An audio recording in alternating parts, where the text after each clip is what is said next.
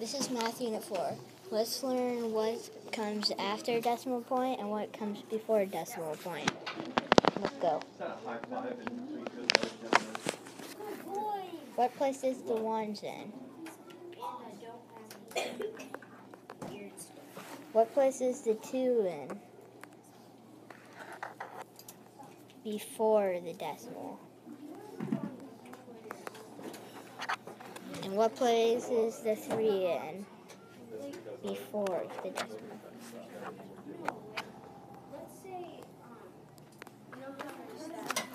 Now after the decimal point. What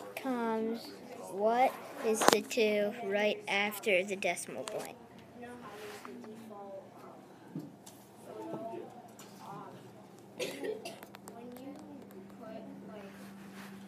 What is the 2 after that 2?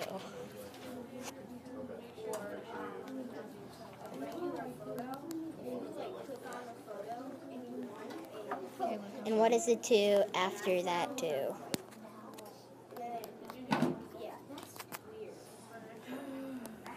Now you know what comes before a decimal point and after a decimal point.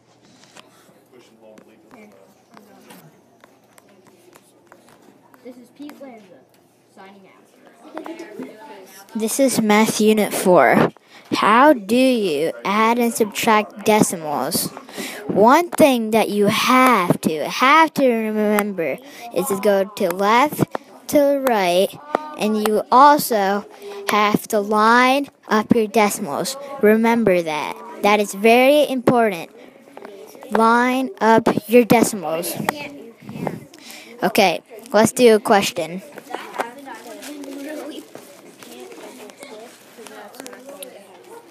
What's 7.72 plus 7.25? Think about it. And the answer is 14.97. Remember, line up your decimals. Let's quiz you now.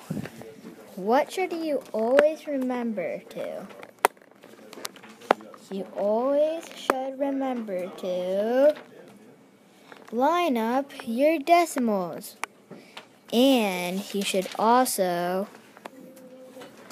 go from right to left. Next, we will be interviewing a very smart person named Peter Lanza. For your personal safety, please give a warm welcome to Pete Lanza.